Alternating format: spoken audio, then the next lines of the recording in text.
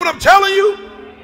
You been, oh yeah, this is about you. You about self. You about to run out of fuel. You can't possibly go 30, 40 years on self. Self wasn't designed to go 30 years. For the wages of sin is death. Self always ends in death.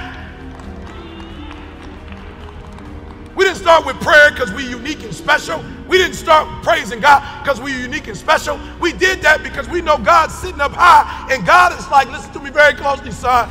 You gonna win the Nobel Prize. You gonna get all of that. Why? Because I know when you get it, you gonna brag about me. So I'm gonna make sure you get it. Oh, y'all didn't hear what I just said. I don't know who made the decision for the New York Times bestseller. I don't know who in LA decided that. USA did that. I don't know who made that decision, but I know whoever made the decision the night before, just like his wife told him, whatever you do, don't touch Jesus. Take your hands off of me. You let them kill him. God is always going to have somebody in the room that's going to speak the right stuff. You think you got to work for it. You don't got to work for it. You just got to let him know, if you give it to me, I'm giving it straight back to you. And if you know he going to give it straight back, he going to give it to you. His wife woke up like, come here, sweetheart. You done lost your mind. You done let Caesar convince you to kill this man. I promise you, if you kill this man, that blood going to be on us. Not in the church. It wasn't no church. When nobody listened to no gospel music. He was going through his regular day, and God and his angels spoke specifically to his wife. She said, you're a grown man. I can't tell you what to do, but if it was me, I'll tell you what the angels told me. Don't touch it. I'm telling you right now, I don't know who at the New York Times, but God got in somebody's ear. We're number 9. So what does that mean? Somebody hit 1, somebody hit 2, somebody hit 3, somebody hit 4, somebody hit 5. We weren't on the list. And somebody was like, oh, have you considered Eric Thomas? Have you considered it? I've seen this list that you have here.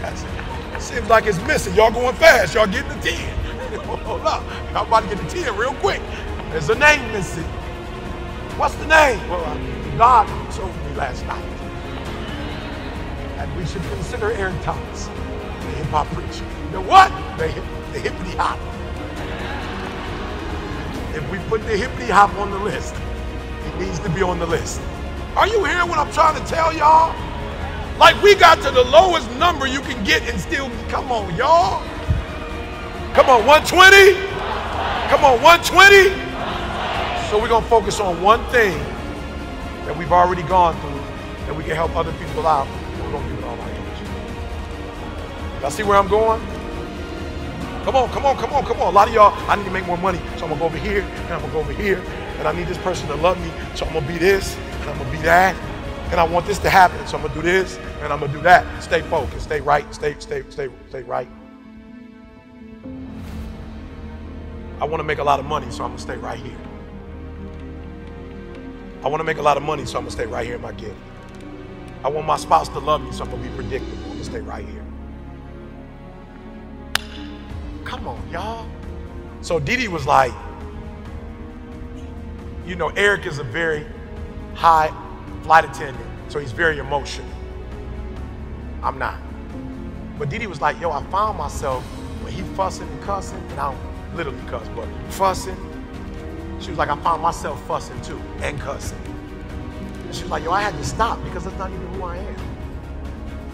So Didi was like, there's no way God is gonna be able to bless our marriage and rid it of arguing if I join in with something that is not even my gift. That's his gift, of getting loud and being passionate. I don't even do that. So watch this, y'all. My wife got laser focused and stopped fussing and cussing and arguing. She got laser focused. She prayed and God gave her the answer. So every time I'm like, she's like, oh, she don't even say nothing. She just get her phone and start recording. Like, oh, no, keep going. I'm about to put this online.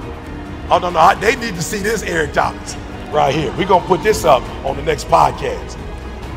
Oh, I promise you, every time she hit that record, boy, I'm like, whoa, shorty. What's up? Because I know D ain't gonna have no problems in the marriage. Boy, like, cue that up, Isaiah, right there. Eric acting a fool for me. Cue that one up. She switched the game and stopped coming over to me fussing and fussing. But she don't even fuss. And she said, we're gonna stay right here and I'm gonna pray and we're just gonna push record. And if you want me to get 30 seconds of it, I can get 30. You want to keep going and get a minute, we can go a minute. We can do as long as you want to do. And then we just gonna drop it on 3 a.m. instead of your little speech. We're gonna drop this one up here at 3 a.m. for the people so they can hear this one. I promise y'all, that's the whole, when she was fussing with me, I was going, ah! When the recorder, blah. I'm just being real. God gave it up. You all over here. You all over here. If you're going to get up at 4, pray, pray. If you're going to get up at 6, pray, pray. If you're going to get in your word, get in your word. It doesn't matter what everybody else is doing. Stay predictable. Stay consistent. And then God going to open up doors. Am I talking to somebody? So we got the 3 things. We're going to go 120. And we're going to stay who we're supposed to be. And we're going to stop letting things keep pulling us out of line. So you here. So figure out one of the 3. Figure it out. Figure out what's that thing you've gone through that when you overcome it. You know what some of y'all trying to do?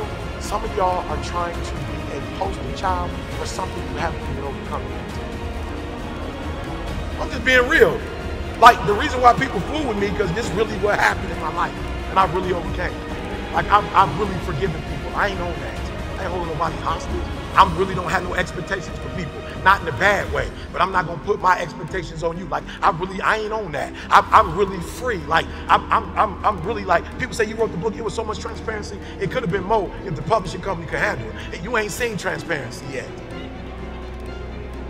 And why am I transparent? Because I'm not a slave to you. I'm not a slave to your image of me. I'm hurt. I'm struggling.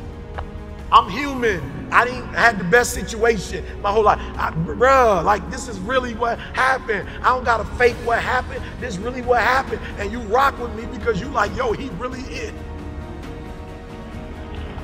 But here's the problem I have. While you look up to the God in me, you're not mimicking the God in me. You're mimicking the God of this world.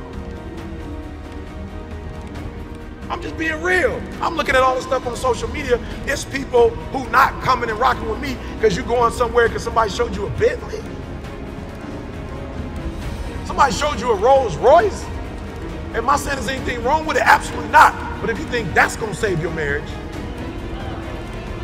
if you think that's going to help you to have a better relationship with your kids, if you think that's going to bring you self-fulfillment, then I can't force the masses to know the truth. So go over there, but you know what happened? They go over there, and as soon as they marriage, then they come to